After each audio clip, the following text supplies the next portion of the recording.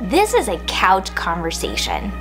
This is National Women's History Month. And so I thought, what a great idea to do a video about female authors in the personal growth space. So I went into my bookshelf, excited to pull out all these books. And guess what I found? A bunch of men. A bunch of male authors. Where are the women authors? Well, part of it is because I do get some books from the library. That's okay, they're not all on my shelf. But there were a lot of male representation in these personal growth and development books. So I need help. What books are you reading by female authors? We need to bring out more female voices in this space. But there are some, and that is what we're going to talk about today, some of the female authors that I recommend in the personal development space. But make sure to stick around and comment below on some other female authors that you recommend, and maybe we can discuss together. Want to know one habit ultra successful people have in common? They read a lot. They believe that books are the gateway to learning and knowledge. This is a sprinkle of wisdom. Now, when it comes to entrepreneurship, there are some great female authors that I can recommend. This is one. This is by Kern Lima. It's called Believe It, and this is a newer book, actually. When I first learned about Kern Lima, I was like, where has she been? How have I not known about her? She's a billionaire, and she made her wealth in the beauty industry, and her story is beautiful. It's all about living out who you are, being content, and your own appearance. It's such a beautiful, beautiful story. She had actually a skin issue. She wanted to work in TV, but because she had rosacea, her skin would start to get really red on TV, and no amount of makeup would help with that. So that was actually how she started her business. But not only does she have a beautiful story, she's truly a beautiful person. When you listen to her, you just see how real she is. You would never know, that she was a billionaire. I think she's just so real, and it's just someone that you would want to hug, and I'm not even a big hugger, but she is a really wonderful individual. I highly recommend her book.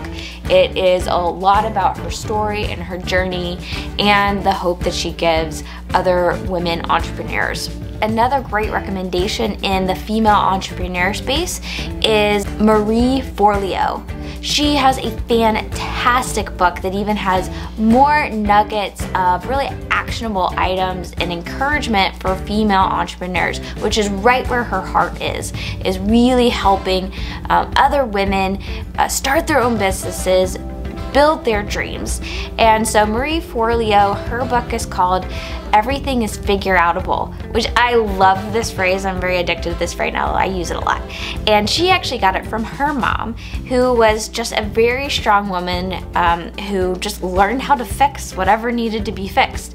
She talks about when she would come home, she would always see her mom fixing something in the house, and she had this very iconic orange-shaped radio that she could hear and find her mom wherever she would be. And her mom taught her how to just be resourceful and learn, and anything you can figure out. And I love that message because it's so empowering to all of us. So even if you're not interested in entrepreneurship, that is a fantastic book. If you want a quick, warm, fuzzy kind of book, this is awesome. This one is very empowering as well. It's called Better Human by Rhonda Conger. She is in Boise, Idaho, and she is, talk about an amazing businesswoman. She's very strong. She has a great podcast too, The Rhonda Conger Show. Don't put an H in that name. It's very offensive to her. But this one is a great, again, it is kind of a short read, so there's a lot of pictures.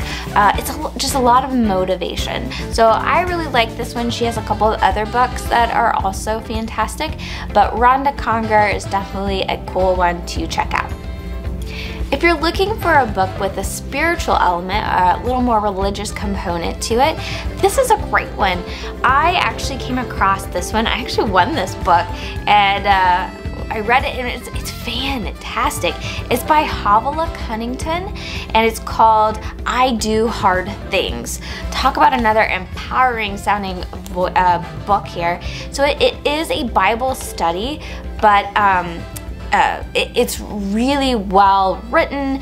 It's very, like I said, empowering and motivational. So if you're looking for a really good book like that, I definitely recommend this one.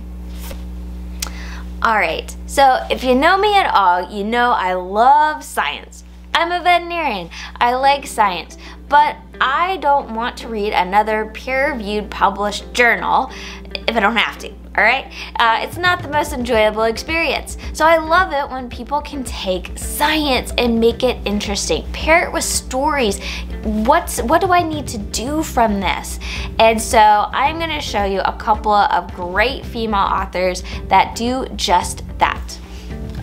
One of my absolute favorites is Vanessa Van Edwards. I actually even am part of her People School, which is a group teaching you people skills, and as People School, well named.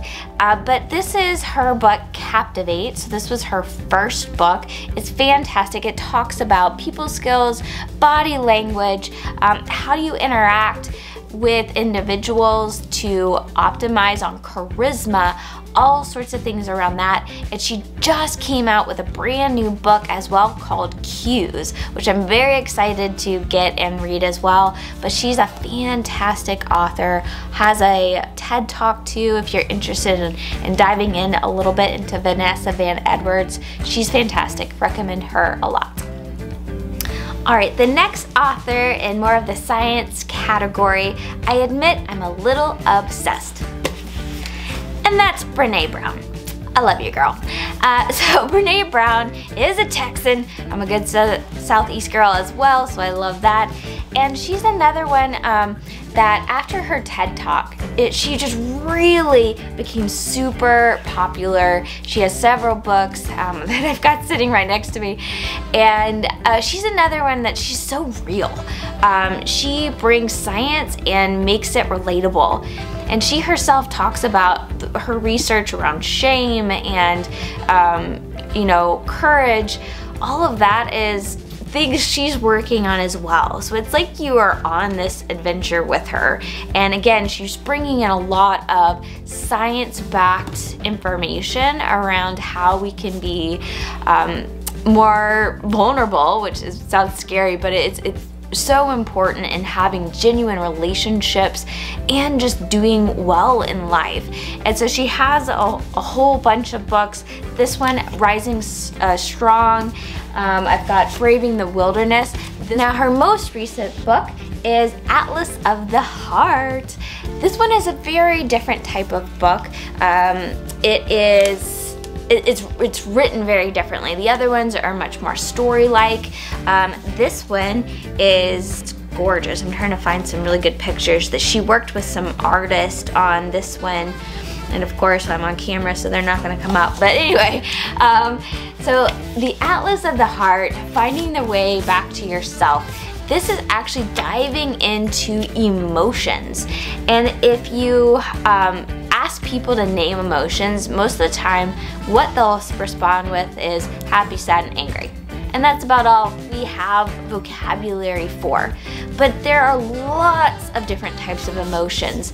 And so she goes through them, she kind of groups them in relation, like so that these are a little bit more related, and dives into the definition, what does the science say, but most importantly, it's giving us the language to be able to communicate our emotions, which is so crucial to understanding ourselves, to relate to others. A couple more books to leave you with in the science category. Again, I love this category. There's Quiet by Susan Cain. This is all about the power of being an introvert. If you are an introvert, you will, while you're reading this book, you will feel so strong and powerful. It's a wonderful book. She is a researcher, and so there's a lot of great evidence to it, but it's a beautiful story, and again, very, very empowering. Another two books that I absolutely love are Grit by Angela Duckworth and Mindset. Both of them are professors at big universities. They've done a lot of research, and they're both around how we have control. I think a lot of people, especially these days, feel like they don't have control in their life. And these two books focus on what you can control. And it's that mindset that can give you the grit, which gives you resilience. It's this eagerness to learn. So hard times are seen as learning opportunities, and so those are also fantastic books I would recommend. Those are some examples of female authors in the personal growth space that I absolutely love and recommend, but obviously we need some more, or I definitely need some more recommendations. What do you recommend? What are some of your favorite books in the personal growth category that have been written by women? Please comment below. I'm excited to see what you have recommended for me, and have you read any of the books I talked about? Please let me know. What did you think about those? I want to hear from you, and I will have the links to all of the books that I discussed in this video below. They are affiliate links, so if you're interested in buying any of them, please use the link. It definitely helps out this channel. I hope this was interesting, and please have a wonderful Women's History Month. What are you going to do to celebrate? I encourage you to find a way to embolden other women in your life. And that is your sprinkle of wisdom.